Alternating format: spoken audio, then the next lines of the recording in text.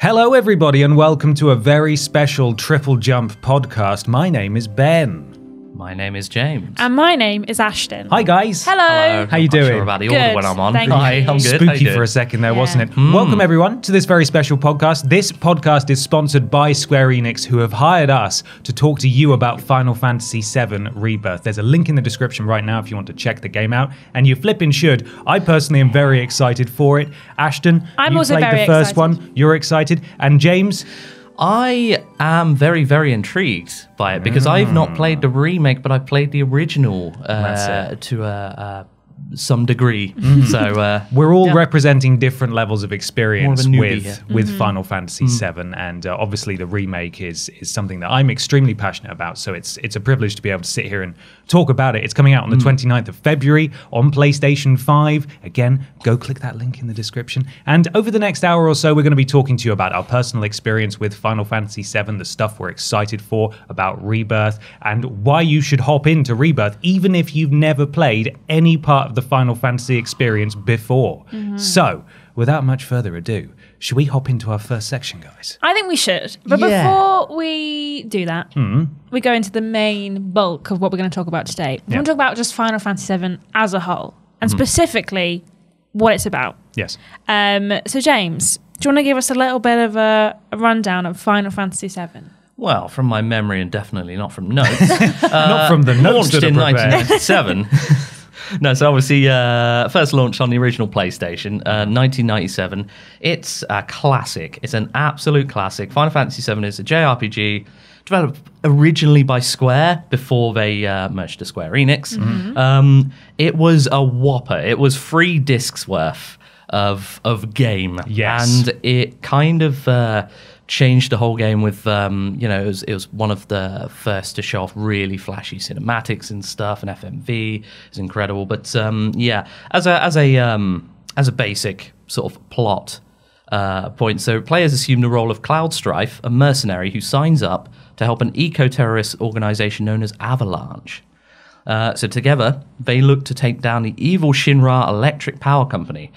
They're a powerful corporation, not only responsible for draining the planet of its life essence to use as an energy source, because they're nasty people. They also do a lot of other horrible stuff too, so that's fun. On their journey, they encounter the fearsome elite soldier Sephiroth, who, while also against Shinra, he also has his own twisted aims. He has his own little plan for And fate fantastic of hair. the planet. Incredible hair. Sweet hair, Look at sweet it. sword. It's on the TV behind us. Yeah, he seems cool. I don't know. I'd be what his a big friend. Deal. Yeah. Sure, yeah. I think he'd like to be my friend. I think too. you would Probably, definitely yeah. like Best to be friends your with friend. Sephiroth. Yeah.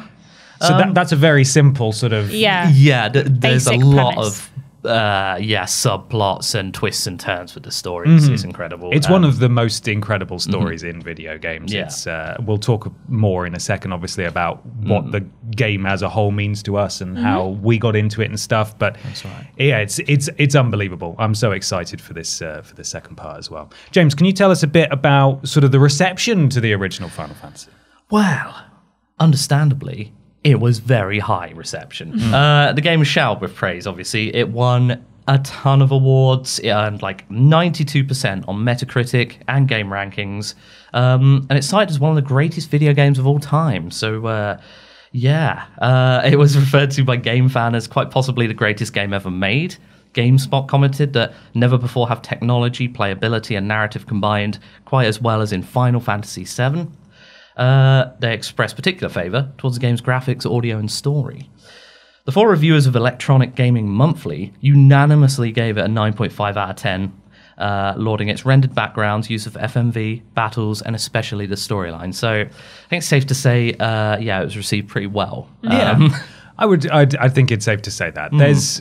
Everybody knows of Final Fantasy VII, even Yeah. if you haven't actually played it. But I think it's worthwhile going over the fundamentals again because it's there are so many amazing games in the video games industry that sometimes you can sort of forget that this did actually originally come out at some point, and people bloody loved it. Also, Final Fantasy is such an iconic series and franchise that sometimes it can be a little bit confusing because obviously they're all individual games. You don't have to play everything else. And when you hear like the 7th game in a series, you think, oh man, I need to play first I haven't got 6 games to play. But you don't, which is brilliant. And Final Fantasy VII is potentially the best one, and it's the one that everyone always talks about. Everyone loves it. So it's why I wanted to play it. But I didn't at the time because I wasn't born. It's true. It's true, yeah. I mean, I didn't play it at launch either because I was also quite young, but I played it shortly after. I suppose now would be a good time to hop in and talk about our personal experiences with Final Fantasy VII, both the original and the remake, part 1 of the trilogy that's going to be coming out. So should I hop in first? Yes. Go for it. What happened to this place? It was Sephiroth. So my first experience with Final Fantasy VII was courtesy of my mother, who went into Electronics Boutique and found it in a discount bin. So it would have been a few years after it actually came out. And I think her decision was based entirely on the fact that it's 3 discs.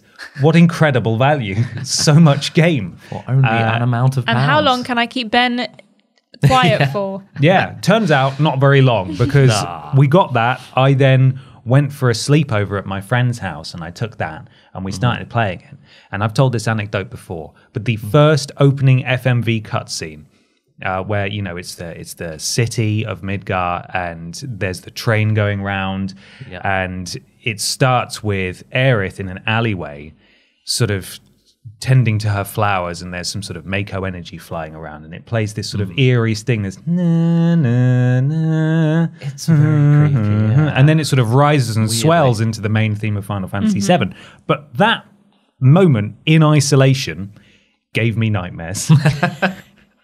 Because I was such a wet blanket that everything and anything scared me, and this game was so different from everything. I was just playing Crash Team Racing before that, or Worms. That could be scary. I'd never seen anything this cinematic before. Yeah. The fact that it was sort of mysterious and new, and it didn't excite me so much as it terrified me.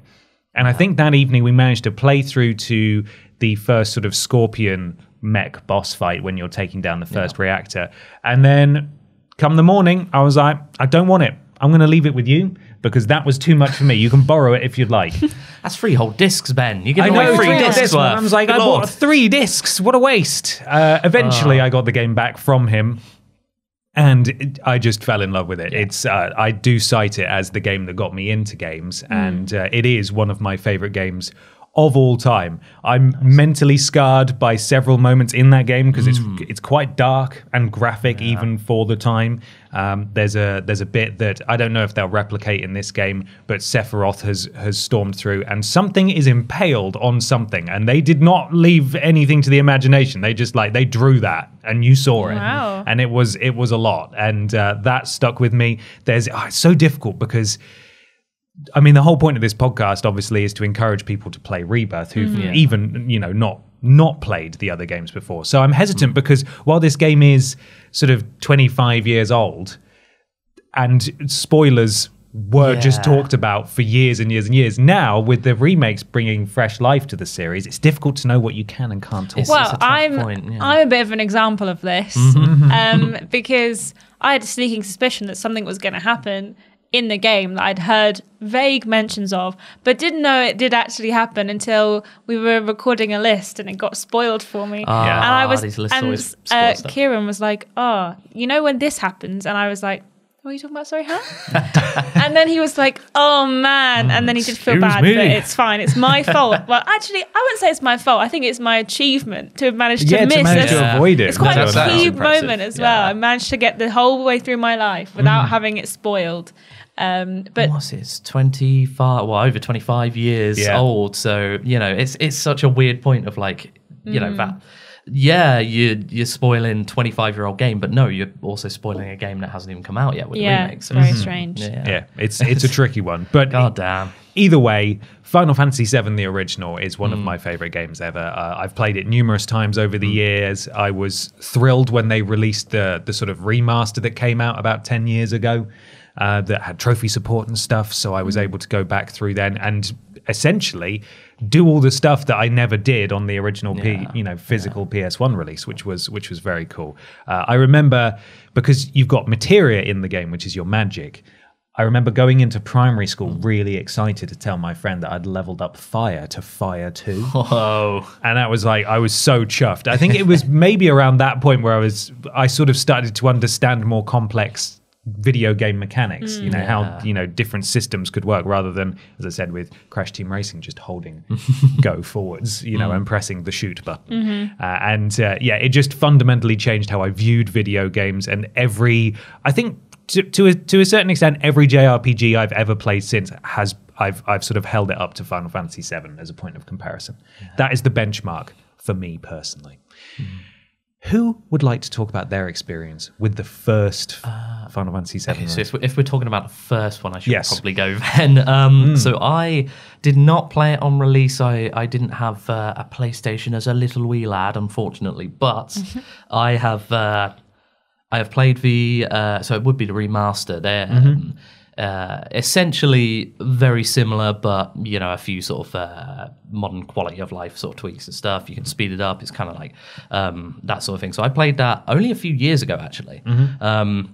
After hearing so much about it, and I knew, Final Fantasy VII, it's the best game in the series, etc., etc. Loads of people talking about it. Fine, I'll get around to playing it, and I knew it was quite an undertaking, and I will confess that I still have not finished it, but I played a good, like 40 hours worth. You've quite played a chunk. It sounds like you played up to probably a decent way into where Rebirth is going to be taking the story. It feels like roughly around the halfway point. So I got out of Midgard and up to like a few sort of towns worth. I'll say that much without spoiling too much. But yeah, my initial thoughts were obviously it's different going back to a game that you may have missed as a classic, and going back to that classic game and sort of trying to put your mindset back into that's how video games work. But I'll say it's very impressive with the pre-rendered like backgrounds and everything still look gorgeous to this day. It's and the benefit of that sort of art style anyway. You got the block boys, with their big block hands. The block yeah. I love the fact that Cloud kind of looks a bit like Popeye with the arms and everything. It's fantastic. Yeah, exactly. Just a muscly lad. I do like that because that's got a bit of charm to it too. I love that. It's one of those things where you're like, this is my favorite game. Play it. And it's from 1997, and then they try and they just can't get past the visuals. But there's a great story there, I promise. The story is fantastic. Exactly what happened with me is that everyone always talks about how good Final Fantasy VII is. And I just looked at it and I looked at the way it played and I thought, I am not going to get on with this. I do not have the nostalgia for this era of games and graphics. I can appreciate it from a distance. My boyfriend was playing it a few years ago now. He was playing through the entire game. And I was watching him play like on and off. And I was like, I can appreciate this, but I know that I would not be able to get on with this. Though I do think, having kind of shifted a lot of my interest in the last few months in terms of gaming, I could see myself playing it now more so than I could have about 4 or 5 years ago now. Maybe with like playing more indie games and stuff that they tend to do a lot of those a lot more turn-based stuff. That kind of same thing. So I was like, I think if it was now and the remake wasn't imminent, or the rebirth wasn't imminent, I would maybe potentially be convinced to go back and play it. But it is also a mammoth game. It is huge. And it's quite the commitment. So I just decided to stick with the remake and the new ones that are coming out because I thought that's going to be a bit more up my alley.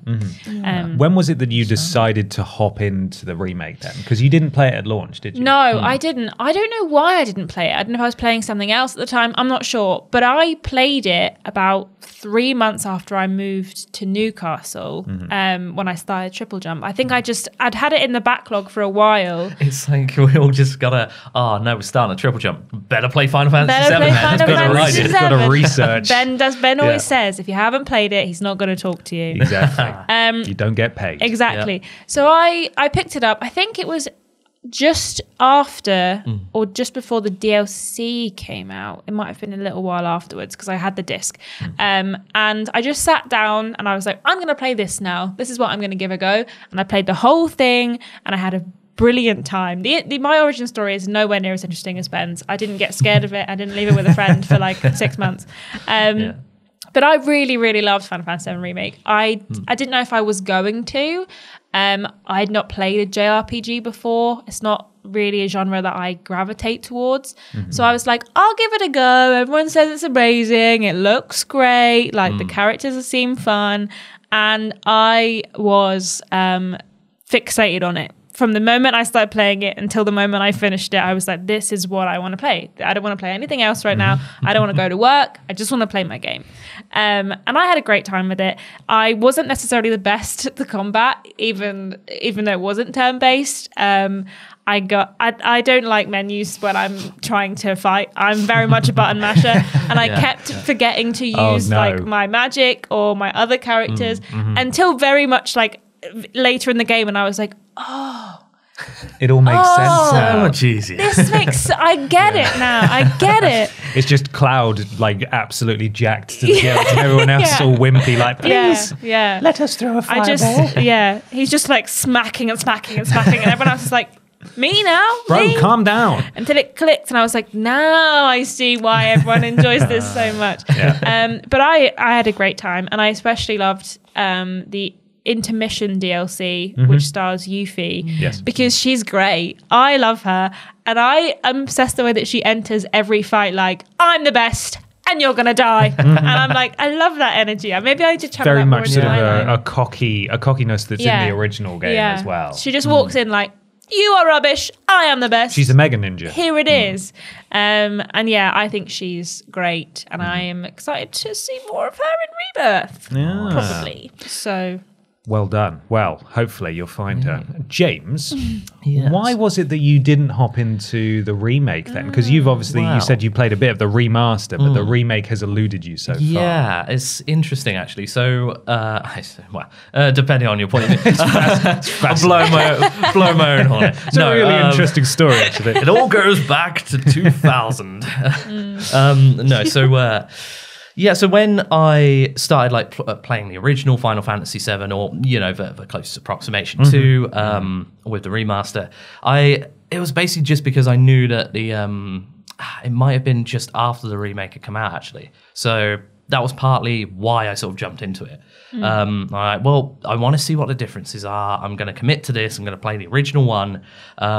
Maybe sort of not giving it as much respect in terms of like the length of time it would take and the commitment, and so I ended up playing a lot of the original game, and got to quite a substantial way through, and then just got distracted by something or other, and then never got around to playing the remake because I thought, in my head I'd rationalise, well, I still haven't finished my little project with the original game, and then I want to be able to compare it and appreciate all the changes and all that sort of stuff. So yeah, that's unfortunately something that is still on my to play list, and it is even more so having seen all the hype and the trailers and stuff for Rebirth, and just refamiliarizing myself with the story as well. But yeah, my God, it did really blow me away, like just for quality of the story as well, because that was very much a Final Fantasy like. It almost sort of broke the mold of we're not doing the whole it's not fantasy setting anymore necessarily. I think 6 was maybe a steampunk one. I think I played that one, right? It led more into that. This was very much a departure. But this was so different, and like you said before, like it's very very adult themes, and I was quite surprised at that. Really, I knew it would be a different setting, but that really sort of blew me away. But yeah, as far as the remake, just eluded me up till now. I will finish the original. I've committed to this now. You must so now, then James.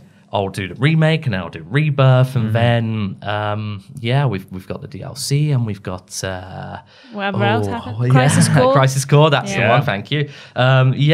there's a lot of Final Fantasy there, to enjoy, which is why the message is you can hop straight into Rebirth, and there's fantastic other Final Fantasy VII stuff out there. Yeah, you don't have to you don't have to do your homework. You don't have to be like James and feel like you have to play through everything. You really can just hop straight into this new one. On the other hand, I was very excited for Remake, the part one of these trilogy of remakes of Final Fantasy VII. It felt like a dream come true when it was first announced. I couldn't quite believe it was actually happening because it was. I remember there was when the PlayStation 3 first came out, they did like a little tech demo that was they remade the opening, and everyone was like, "Oh my god, are they doing this?" And then it was just like to show the power of the PS3. And everyone was like, "Oh man, a shame, a bit of a bait and switch." Yeah, I would have. God, I mean, but I'm glad we did end up having to wait because the version obviously that we did get was, I mean, it was everything that I wanted. I just couldn't believe it. I couldn't believe it was finally happening. It was a long wait between the announcement and it eventually coming out. But I remember going to EGX it would have been 2019, and booking a slot to play the demo, which was against that Scorpion boss that did give me nightmares back in the day. I was like, take that, Scorpion boss. I'm a grown man now. You can't scare me anymore. And it's even more high fidelity now. Yeah. I know, it's even scarier. Even scarier. I'm just that brave. Big brave Ben. But the thing that really blew my mind was the music and how that had been completely rearranged and redone, because I'd been listening to, like, the Final Fantasy VII soundtrack is one of the great, there's so many things about this game that makes it one of the greatest of all time, and the soundtrack is one of them for sure. Yeah. The battle music was stuck in my head before I even played the original. There's like because six it's just pieces iconic. of battle music that are iconic. That's it. Sephiroth's theme, One Winged Angel. It's such an iconic piece of music, and to hear all that music redone and like modernized and tweaked slightly, that was just, it was so cool. The music for that boss fight, I ended up finding someone had made like a custom YouTube clip, like extended version, Scorpion boss fight or whatever. 1 hour. And it wasn't 1 hour, but it was clipped from some gameplay video that was available before launch. And it was like 2 minutes long. And I saved it to my phone. And occasionally I just listen to it like, it's making the hairs stand up on the back of my neck. Yeah. This is fantastic. And just the way that they extended the Midgar section, because obviously the Midgar section of the original game and the escape was a very small part of the game on the whole. And they managed to extend it to a full release without really making it feel padded or bloated. Like they shone a light on more background characters who only had a bit part in the original and got to flesh them out, and you got to go on way more adventures than you ever did before, and seeing the Sector 7 slums realized in 4K was just, it was so cool. Yeah, like if you could have shown that to young me, I would have lost my mind and probably wet the bed because I was so scared. But yeah, and it also took the absurd bits as well. The honeybee inn. I love that bit. And all that stuff, and everyone was like, how are they gonna do that? Are they just they can't cut it out and pretend it doesn't exist? I'm impressed that they did but they it just in that way leaned in into the it and remake. they just made it work. It was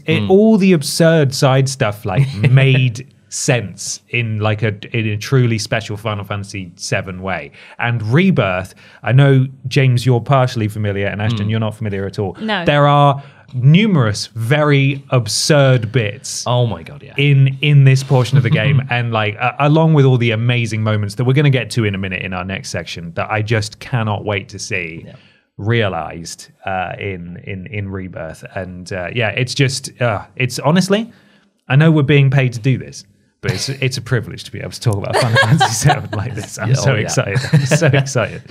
But yeah, that's my story. That's my story with the remake. Obviously, you can see some of my selection of Final Fantasy VII boxes on the table if you're watching the video version, including my lovely shiny edition of Remake, which is the name of part 1.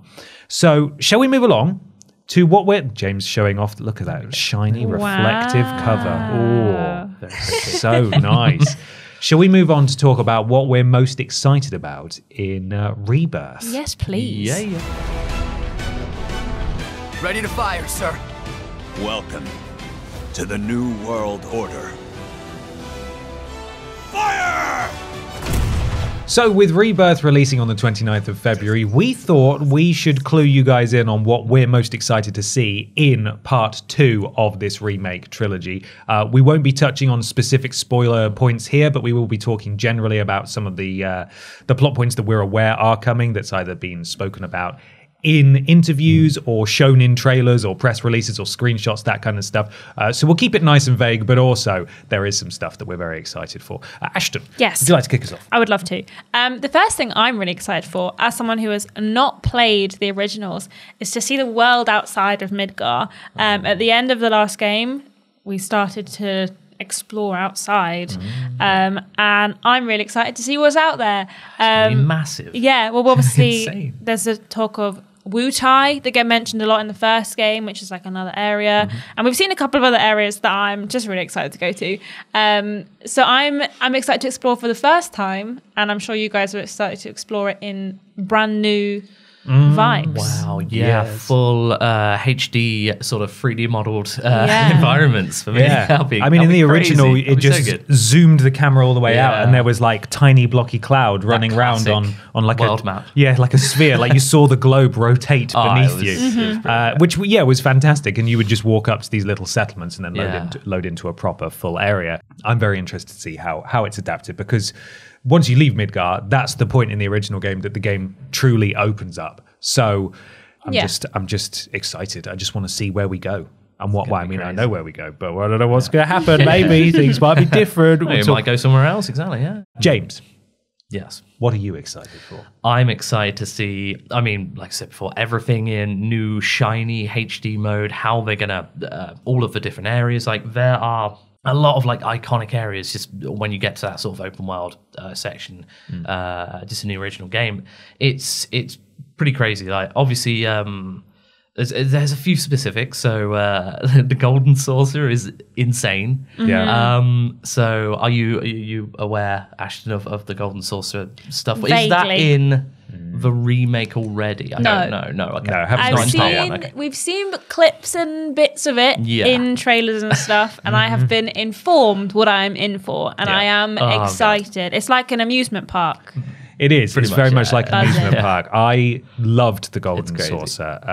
I used to go there, like, you know, when you're sort of role playing in a game, especially when you're younger. I find it harder to do now as an adult, but like, like when I used to play Spyro, I used to, after a tough mission, I used to take him to like a nice little waterfall in one of the hub worlds Yeah. and just have him splash about, because he earned it. Yeah. He deserves Yeah. that. He's a good exactly. boy. Yeah. The Golden Saucer, for me, is it's where I went to let my party members relax. Yeah. In that game. In between big moments. You just, Exactly. let's chill out. Let's I wind remember down. one of my crowning achievements nice. in that game when I first played it was saving up for a lifetime ticket, because you have to pay to get in.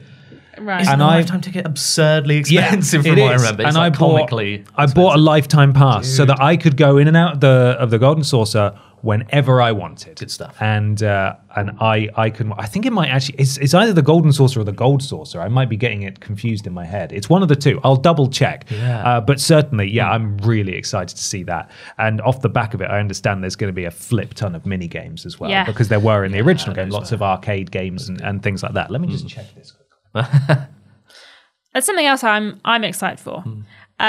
Is that, I don't know if you guys know this, but there's a cool dog in the first game, in the my remake, God, and he's also in the original game as well. It's the Gold Saucer. My The Gold mistake. Saucer. Apologies. Oh, man. That's okay. You're forgiven. I got it wrong And too. I love a cool dog in a game, a cool cat also.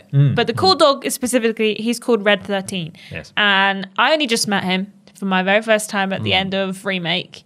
And I'm excited to get to play as him. He's going to be in the party, and he's going to be in one of my menus, and I can't wait to figure that out. So It's going to be great. Yeah, I didn't realize that he wasn't in the party as a party member in the first one, but it does kind of make sense because that you meet him like right towards the end, right? You do. So yeah, that's going to be wild. You're just playing as a a wolf? a crazy red wolf kind of lion Cool Fire dog wolf thing. dog man. Yeah, fire dog. Yeah. He's one of my favorites. He was one of my party members when I played the original game. I had him the whole time. But yeah, as you said, James, you find him right at the climax of the sort of Midgar section of the game, which obviously is at the end of Remake Part 1. And He does fight alongside you, but he's not a controllable party member. And so in this one, he's a fully fledged party member that you can control and fight in battle. And I remember his moves. He used to do like flips and then bite and he like howls at the moon and stuff. Oh, it's cool. It's going to be good.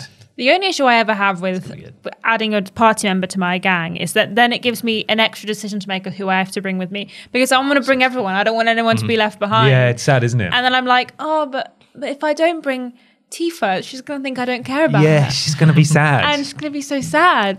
But also, cool dog. So, these are the things you have to figure out. Yeah, absolutely. Segways. Segway! Oh, I've my got God. segways written down here. That was a great segue, Ben. Thank you very much. This is a tiny part of one of the trailers that we got for this game, where I think it's called Costa del Sol. This could be a golden saucer moment again for me, where I get it wrong. I think you're right. But it's a seaside The resort was- town. Yeah, that was fun. And it shows Cloud. I mean, I'd like to think this may be a sort of Mandela effect thing. I seem to remember him wearing like a little helmet, but he might not have done. He had a Hawaiian shirt on, I think. He was wearing sort of summertime clothes. Yeah. Maybe he wasn't wearing a helmet, but I like to think that Cloud would be safe on the Segway. I don't think his hair would fit under a helmet. No, it wouldn't. It's Well, it would be molded to his hair. Too voluminous. It would just be just a fit it special right on. hole Yeah. cut. Yeah. So there's just a bit of him pootling along the coastline on his Segway, and just that small moment, I was like, I can't wait to see this. I don't know what form that's going to take, but I I'm can't wait. absolutely baffled, because having only played Remake, I'm like, why is he so chill? Like everything that happens in Remake is so like intense. We're eco-terrorists, we're trying to take down the bad guys. Yep. All this stuff's happening, and then just like the juxtaposition in my mind of just Cloud on a Segway. I am so excited to find out how we get there. That's my one of the things I'm most excited about. I had the same thought playing the original game. I was like, hang on, why are we just chilling on the beach now? I mean, I love it, but this is good. I'm excited. I'm all for the crazy, silly stuff. Yeah, It's one of those absurdist sort of moments that are, the whole Gold Saucer section, there's story stuff that happens there, but also they are just playing on arcade games. But classic. Cloud story development, it is a thing that happens as the game goes on, and he starts cold and indifferent, and as time goes along, he becomes friends with these people and he starts to care about them. Doesn't mean necessarily that he loves segways, but because that wasn't in the original game. But I'm excited to ride segways and also hopefully see Red 13 on a Segway. There is an absurd bit in the original game, and I don't know if they'll even bother to adapt it. I think you might know what I'm talking about, but also I don't want to say it in case it happens. But they basically they all have to disguise themselves at one point. Oh my God, so and Red exciting. 13 also attempts to do that. Brilliant. I won't give you the ins and outs and the context of it, but in the even in the original game, it was just hysterical. If Red 13 is riding a Segway, I hope it's one of those ones with one wheel. So he's got like two paws on one wheel, two paws on one wheel at the back. So like it's a like a hoverboard. motorbike. Yeah. Oh my God. We've put wheels on Red 13. Yeah. Anyway, Segways that's one of those silly things that I'm just very excited for. But there's going to be something else you'll be able to do at the Gold Saucer as well, isn't there, James? There is. Chocobo racing. Chocobo. I've purposely mispronounced that. I'm sorry. It's Chocobo racing. Yeah, Chocobos. Chocobos are sort of people who are big fans of Chocobos.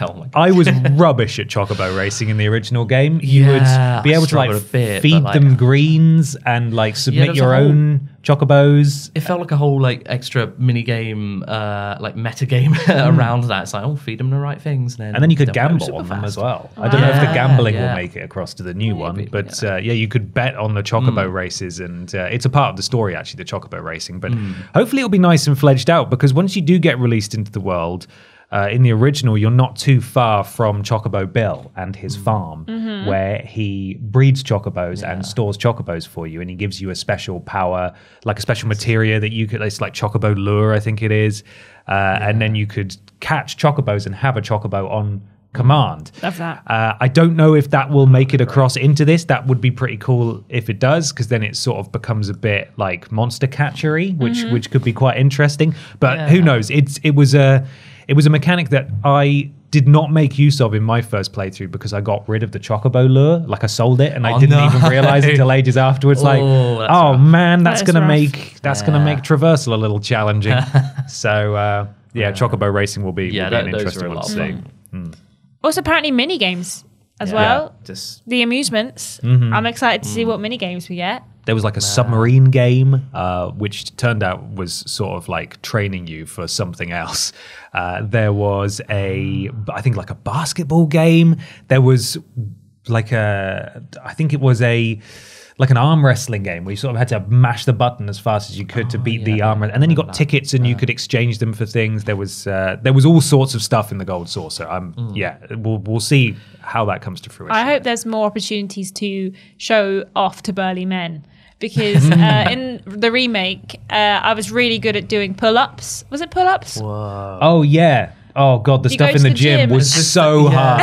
Yeah. I didn't do many more other than like, I think the bare minimum I had to do. But when I nailed it, I was like, yeah, look at that, men. Look how at me. Rippling muscle. That was one of the Big hair. hardest parts of getting the platinum trophy in that game. Really? Was the gym section because the the hardest level gym bit, it was facing basically the Terminator. Like they were pressing because you had to press the buttons in sequence as they went round. But it would change patterns sometimes, I think, and the AI would just smash it like first time every time. And you had to do it for an absurd amount of time, and you'd like mess up right at the end. You get really cross. It was hard. It was hard. So some of these mini games are probably going to be bonkers difficult. Yeah, there's going to be some trophies involved with the mini games, and you're going to be cursing them. I'm Probably sure, will. but, Probably will. I'll see. yeah. I'll see if I can do it this time. It's going to be around. interesting. There was one minigame, Ben. Well, I don't know. I shouldn't spoil it too much, but like, I remember you talking about this being quite a pivotal thing, but I don't think it was at the Gold Saucer. It was like, I'll just say skiing. There we go. Oh, okay. Was it? Yeah, there's vaguely definitely they take oh man, without it's difficult to talk about without going into details. Well, we don't have to. There are mini games in the Gold Saucer that like at least in the original just showed up as a real thing later in the game. Like they were almost including more mini games by just either training or like recycling bits of the later game. Yeah, it is clever. So I don't know if to sort of keep those sections a bit more exciting and interesting and new later on in the trilogy, whether or not those will be included. I mean, they could come up with loads of new ones, couldn't they? Quite easily. 2 words. Segway skiing. Segway skiing. God. There we go. Dangerous. Asking for Definitely wear a helmet. Gonna die doing that one. They could easily they could put the whole of Final Fantasy 1 on a machine in that game. Oh my god! You could just play Final Fantasy 1 in the arcade for 15 hours or something if you wanted to. Clap, we've got to save the world. Yeah. No, I'm finishing Final Fantasy 1 at this arcade unit.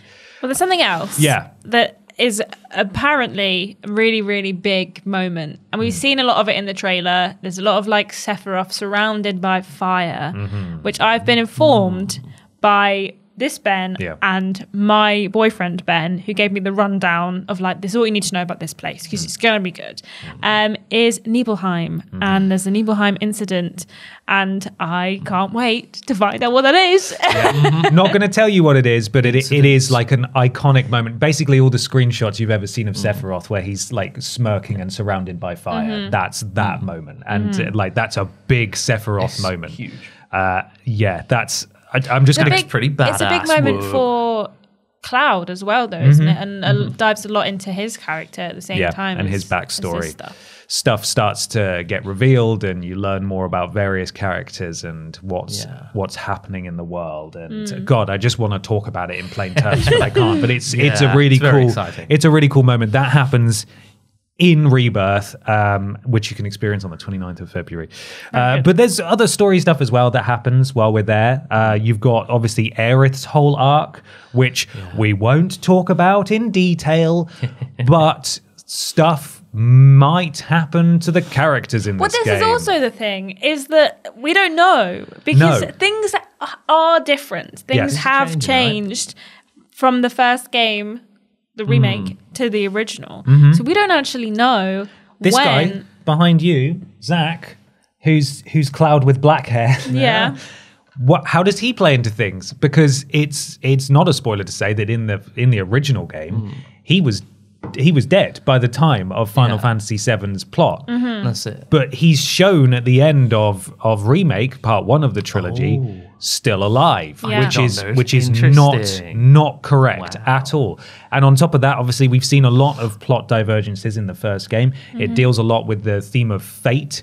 You see certain characters pop up way before you would normally see them in the original game. Some characters who should die don't. Yeah. Some characters who should live are implied to have died and then thankfully didn't die. Yeah. But like it was really like it's from Rebirth that they can, after sowing the seeds in Remake, they can really start to maybe diverge from major plot points that happened in the original. I think they'll still hit on the big stuff, and it will generally follow the same course.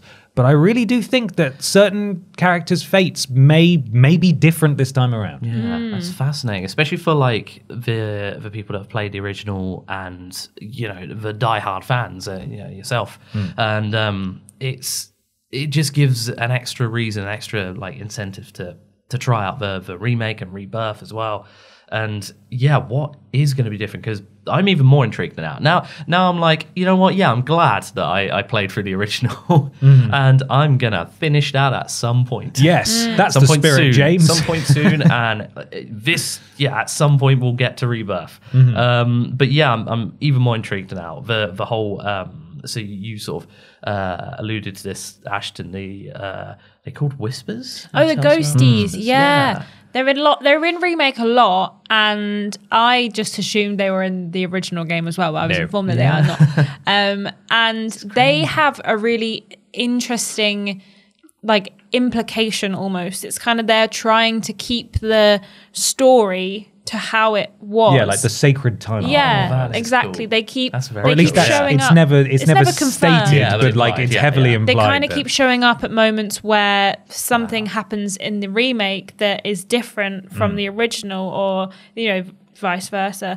And it's kind of interesting. And it kind of comes a bit to an end towards the end of remake. Yeah. We might see them again in Rebirth. We're not sure. Maybe they have been defeated and we won't see them. Maybe this is a new timeline, if it were, and there's things that will happen that are different, and we won't see the Whispers again because they've failed their job of keeping it to the timeline. So we'll have to see if they appear again. I'm not sure. I'm so interested in this because it's not only like they could have just said, oh, we're remaking Final Fantasy VII, we're making it a trilogy, and we're just going to take some creative liberties and change some things up. You know, a bit like the Resi remakes that we've had in recent years. Where items are in different places, monsters are in different places, just to keep players on their toes, change things up a bit. But the fact that they've actually made the changes part of the narrative, that it's self-aware, that maybe, That's and very this is a theory, and this could not be the case. So grain of salt, but this is just me proving how interested I am in this. That maybe the big bad is aware of what happened in the sacred timeline and is actively trying to change things potentially. I mean, this is just stuff that's floating around online, but certainly at like guaranteed, these Whispers are desperately trying to keep things the way they were. Yes. But as we can see with the inclusion of Zack, things are not the way they were. No. Yeah. So we do not know. One thing we do know, though, is that we're going to meet several new big characters, don't we, that you're not aware of, but I'm aware of. Characters from people's pasts, the various players in the party, and when we go into these big new environments like Nibelheim and the Gold Saucer, there are certainly big players who exist there too, and I'm excited to see them brought up to date, and we can see them in 2024 vision, which will be very interesting and exciting, and how they've adapted those stories as well, because I think they've said that this game's going to be about 100 hours long. Rebirth. Whoa. There's going to be, or at least there's going to be 100 hours worth of content in Rebirth. So the story may not run you that It's length. 20 hours of trying to get the mini games. Yeah, exactly. We've timed it, and you're going to be doing pull-ups for 45 hours. Anyway, so I think they've certainly given themselves more time to focus on some of these characters. And at this point in the original, these characters did have a lot of screen time anyway. But even so, rather than dedicating maybe a handful of conversations with a character and then dealing with the consequences, as in the original. There could be whole cutscenes and whole extended periods where you're dealing with the fallout from those conversations and things. And I've said it a million times, but I'm really excited to see what happens. Because you're not aware, Ben is really excited. I'm so excited. Yeah. I've taken the day off work. He has. I'm going to play it when it comes out. I'm very excited. Tell you what else is exciting. Go on. New party members. Yeah. Oh, I mean, can we? Is it spoilery to say? I think we should say. We can say they're in the trailers, right? We can say who they are, Yeah. but we should exactly. We're not going to go details. The information of them or how they join the party. So I mean, spoiler alert. There's a Sid in Final Fantasy. There's a Sid? I know. Cool. Who could have seen this I hope coming? he's voiced by Ralph Ineson in this one as well. Because his gravelly voice in Final Fantasy 16 was phenomenal. Yeah. Oh man. Clive. It was a bad impression. That would be worth it. So we got Sid and we got Vincent Valentine. Cool name. Yeah. Very cool Vinny name. Valentine. Yeah, he's also had his own spin-off game on the PS2 years and years ago. So you can, Nice. he's a big deal. People love him. He's a cool character. He's got a really cool character design as well. I mean, both of them do. They're quite iconic in how they look, and you'll love them. Oh, I'm excited. You'll be a big fan. I hope we get to see that cat again. Oh yes. Oh, We got to see a cat right at the end of Remake. It was a cat wearing a crown. Yeah. Or it's a big marshmallow thing with a cat on top of it. Oh wearing a crown. yeah. We saw it be like, whoa, the thing that happened. But then I was like, who's that? And then we moved on, and I was like, who's that? Who's that? Who's that? Explain, Where's the cat, please? What's that though? So there's a few ways to pronounce this character's name. For the longest time, I thought it was Kate Sith. Apparently, that's not right. It's Kate She, if you're pronouncing it the Irish way. Right. But we're going to get a definitive ruling when this game comes out and the character introduces itself. Yeah. Unless they all avoid saying their name. the whole time. Yeah. Oh, it's you, Marshmallow Cat. Hello, lovely friend. Lovely to see you. Yeah. Pal. Yeah. So I don't know for sure if that because that character is in this game in Rebirth. I don't know for sure if it will become a party member in this game, but it certainly does in the Either original way. at some point. I'm excited to hang out with it. Yeah, I bet it's going to be absurd. Yeah. I hope it has a really annoying voice. Oh god, it is. Hey, Listen. Yeah, exactly. So we've already talked about the whispers, and if they're going to show up again, I have a feeling that they will. you think? I think so. Okay. Because things are different.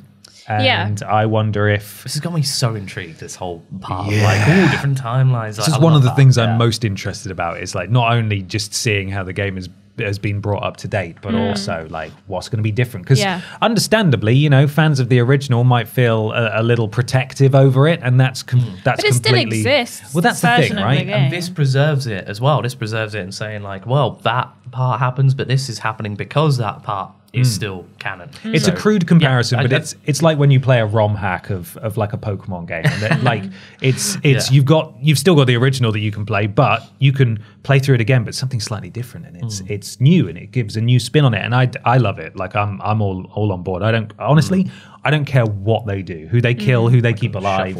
I want to be surprised, and I'm very intrigued by that. Yeah. But there's a couple of other things that are going to be new to this game. The combat system has apparently been refined further from where it was Yeah, originally. they've used some of Final Fantasy 16's mechanics. Yeah, because that was more of a sort of action RPG, wasn't it? Yeah. And this apparently learns from that, and also from Remake, and sort of evolves it slightly. So it's a bit more fluid and perhaps a bit faster.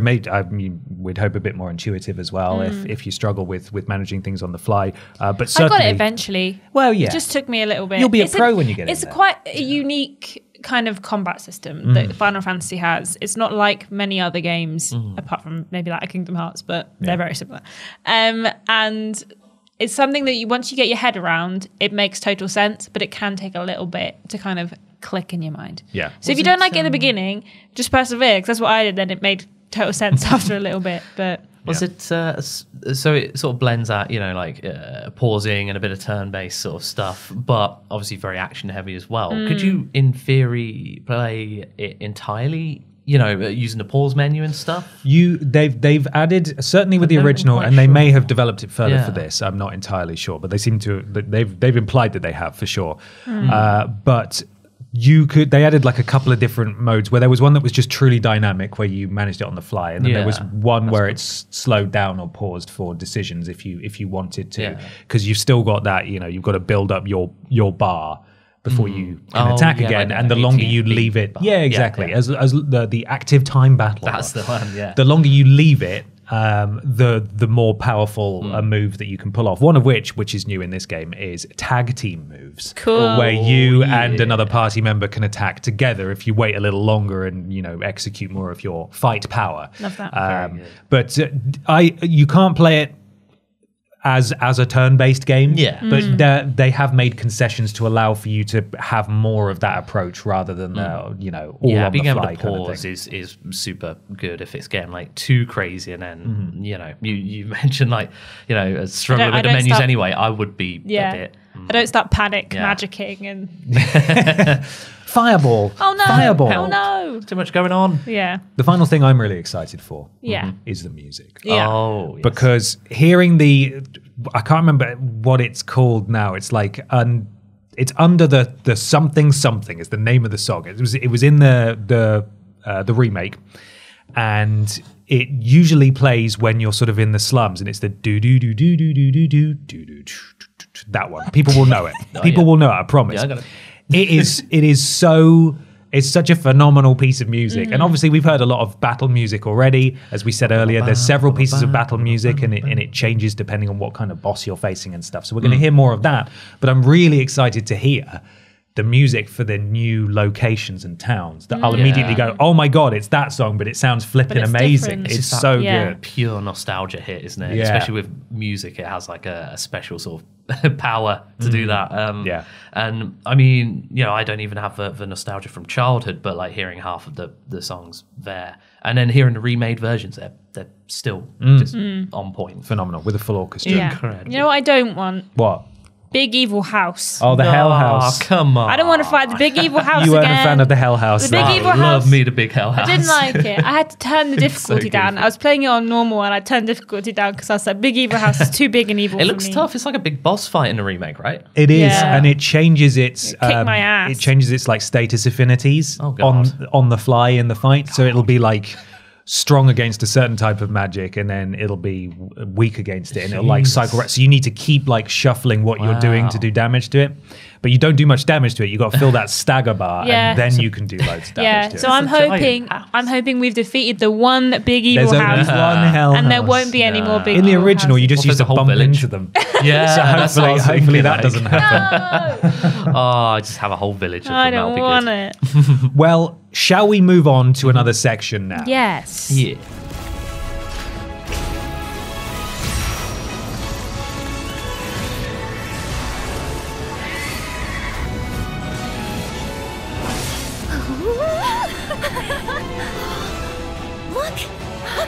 So the one thing that Square Enix keep reiterating with Rebirth is that you don't have to have played any of the other games to understand what's going on in Rebirth, which I think is really interesting. I think, Remake on its own, you haven't had to play the first game. And I think given that Remake almost sums up a little bit what happens in the story of Remake and goes off to do something else building on that, I can completely understand why you wouldn't need to play the remake to get into Rebirth.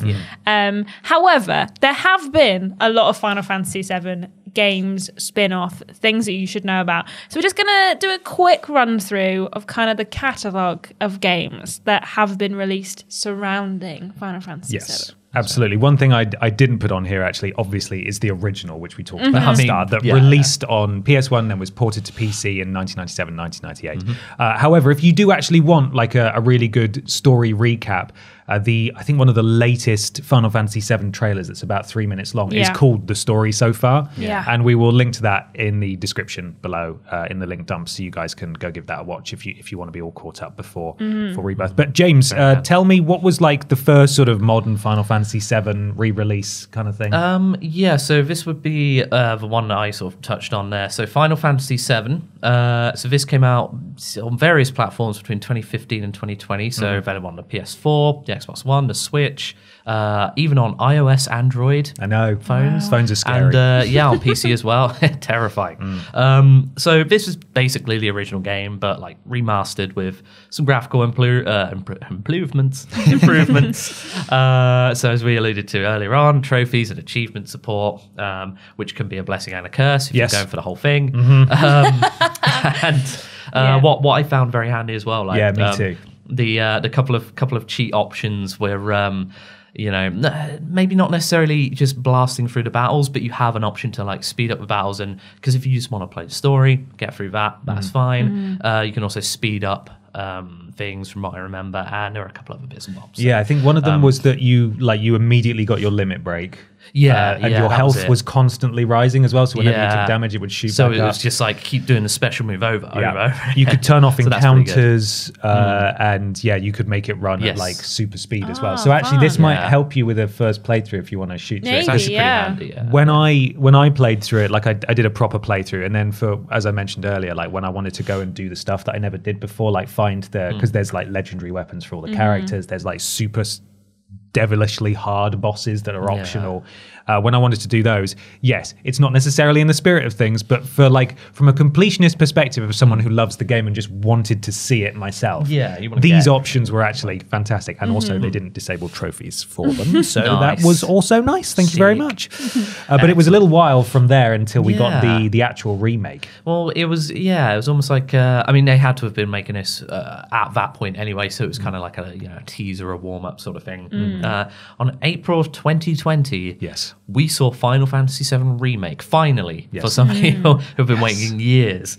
So that came out initially on the PS4. So this was the big one from the ground up remake of the first portion of Final Fantasy VII. So obviously the plan split it into 3 games. This expanded upon the original story massively because it's set during that Midgar section. That first section of the original game, fleshed out and now just a full game in itself. It was like 40, 50 hours worth. Crazy. Huge game. So mind-blowing, staggering. What happened next? They followed that up with Final Fantasy VII Remake Integrate, which was the PS5 upgrade that had improved visuals and better load times. I think this is why I dived into Remake when I did, was because I think it was just after the PS5 upgrade and the DLC, which was attached to Integrate, came out, which was called Intermission, Episode Intermission, which was a DLC that featured Yuffie and followed her story, which is completely new content, was never in the original game, and follows what she's up to in Midgar when she kind of breaks in and is up to no good almost, and almost kind of runs not parallel, but you have some slight crossover with our mate Cloud in the DLC, and I thought the DLC was fantastic. Yeah, so I really enjoyed the DLC. Yeah, they both came out in 2021 for PS5 and PC. Yes, this marked the debut of the game outside of PlayStation systems, so that one is available on PC if you want to play it there. From there, I think it was a couple of years ago now, December 2022, we had Crisis Core Final Fantasy VII Reunion. Yeah, last year flew by, didn't it? That released on PS4, PS5, Switch, Xbox One, Series, and Windows. And this is a comprehensive remaster. I say comprehensive remaster because technically it's not a remake, but they did so much to it that it looks like completely different. A comprehensive remaster of PSP exclusive Crisis Core Final Fantasy VII from back in the day. The game is a prequel that charts the rise of Zack Fair, who's that guy with the black hair there, who shouldn't be alive anymore, through Shinra's Soldier program. You should be dead. Do it. It charts his rise through Shinra's soldier program, his friendship with Cloud, relationship with Aerith, encounters with Sephiroth, and ultimately the end of his story as shown in the original Final Fantasy VII. This remaster boasts a complete graphical overhaul, an improved battle system, and newly arranged soundtrack. Given the change to Zack's apparent fate in Remake and the decision to remaster and release it now, it's safe to say that the contents of the game could loom large over Rebirth and the remainder of the Remake trilogy. So this was a sort of out of nowhere remaster. I don't think anyone was expecting this to get any love, because outside of that one and the one that stars Vincent Valentine, who we mentioned earlier, which I think is called Dirge of Cerberus, I think is what it's called. Yes, you're right. Sick name. That was on my boyfriend cheat sheet, was Dirge of Cerberus. Yeah. Yeah. And it means nothing to me. So that was a spin-off that released on PSP and PS2 respectively, and neither of those games have really been shown any love ever since. And so it was an interesting, I think it is of note. Yeah, it is of note that this game was remastered specifically and released in that period, and with Zack showing up and the inclusion of Sephiroth in this game and a couple of other elite soldiers who are similar to Sephiroth who don't show up in the original Final Fantasy VII, it could be that something carries across perhaps from there. And then of course we've got Final Fantasy VII Rebirth, which is releasing on the 29th of February on PS5. This is a from the ground up remake of the second portion of Final Fantasy VII, beginning with the party's escape from Midgar and running up until who knows? We're not actually sure where this game is going to conclude. Because I would like to think, because they haven't split it disc by disc, because the third disc of Final Fantasy VII, the original, isn't actually that long. You still get to run around the entire planet, and there might be new things that are happening if you go to certain places. But really, it's like the end game. That is where the game finishes.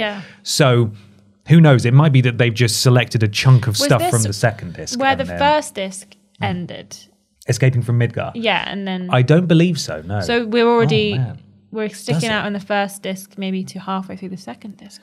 I might have to double check that. I can't actually remember off the top of my head where the discs end. But either way, I don't imagine they're splitting it by disc. And I'd like to think that whatever they do focus on in this game, however far they go up to, it is sort of expanded upon in a similar way to the first game. So we get lots more fleshed out stuff and so on. And just in case you do think that you may have time to tackle Remake before Rebirth comes out, again, not that you need to, we're going to take this moment to promote the fact that there is a twin pack available on PS5 during the pre-order window where you get Remake at no extra cost. You've got enough time. Nice. If you want to squeeze in Remake between now and Rebirth without, you don't have to, but if you want to, then I think you've got just enough time. I might actually do that.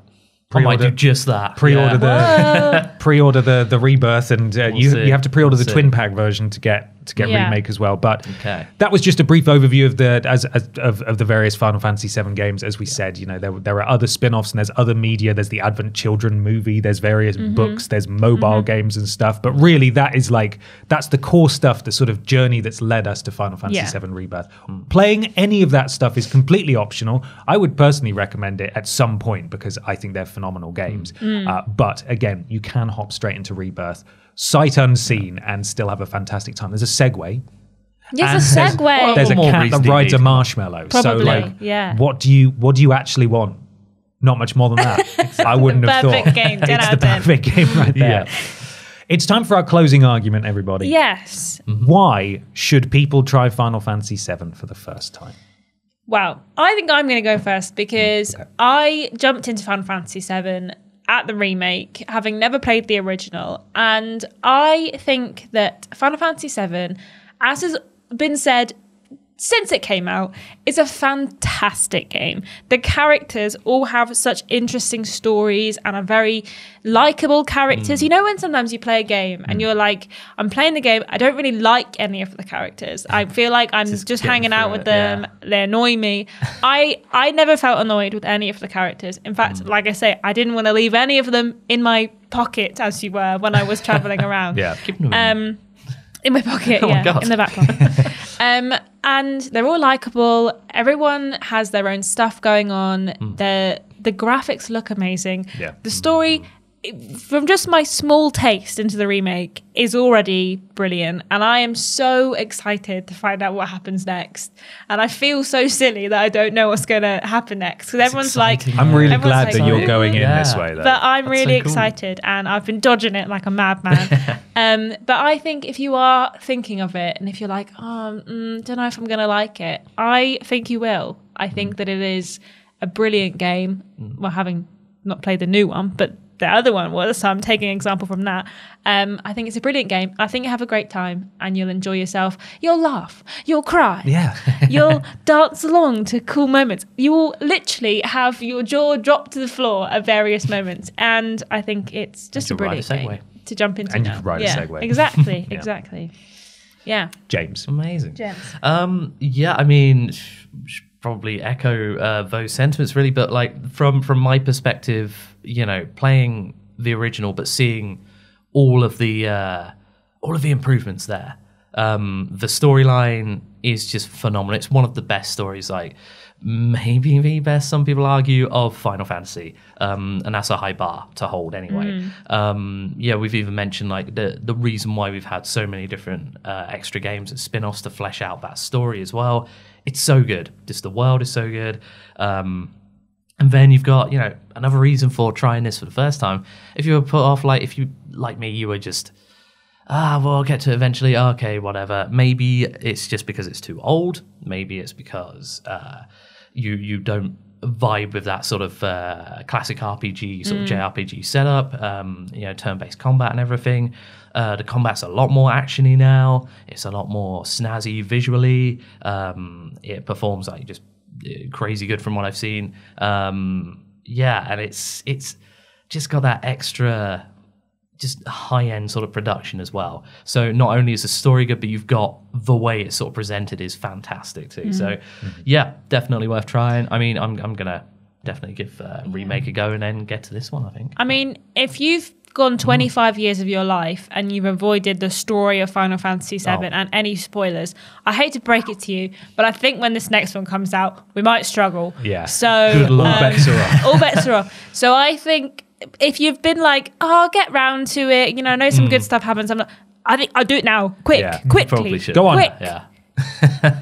It is one of the greatest games ever made. It is widely lauded from its music to its story, as you said, to like the characters, and just how groundbreaking it was back in the day for presenting a game like that. It was like that and Metal Gear Solid were sort of, they showed the way to the future of games. Like, oh my God, we can have this. Like this is possible. Cinematic experiences, yeah. The FMV cutscenes, the pre-rendered backgrounds, and now it being remade and looking as gorgeous as it is and playing as well as it does, and the music and the way things are changing as well. Like, it's, you owe it to yourself to play and experience this game. And the remake trilogy with Rebirth coming out in just a few weeks is like the prime way to do that. There are lots of other methods to experience Final Fantasy VII, as we've talked about, but we're here to talk about Final Fantasy VII Rebirth here today, and you owe it to yourself to play it. It's got segues in it, and there's so many incredible moments that is going to be coming in this game. And even if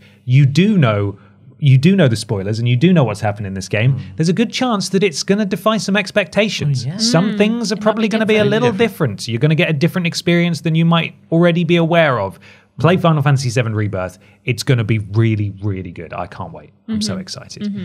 Well, guys, thank you so much for joining me. That's okay. Thank you. We To are talk so about glad Final we Fantasy could VII. let you talk about how much you love Final Fantasy VII. Thank you for allowing me to do that. And thank you to is fun. Square Enix as well. Yes, thank you very for much. sponsoring this podcast. There is a link in the description. Please click it to find out more about Final Fantasy VII Rebirth. The game releases on PS5 on the 29th of February, so not long to wait now. Go and get it. It's going to be bloody great. I promise. That's a promise from me. I haven't actually played it yet. A Ben but Potter promise. I don't make those promises lightly, okay? Final Fantasy VII Rebirth. Go check it out now. Thank you so much for wishing/watching, everybody. Thank you so did much it. for listening/watching. Thank you very much. We will see you very soon. Bye.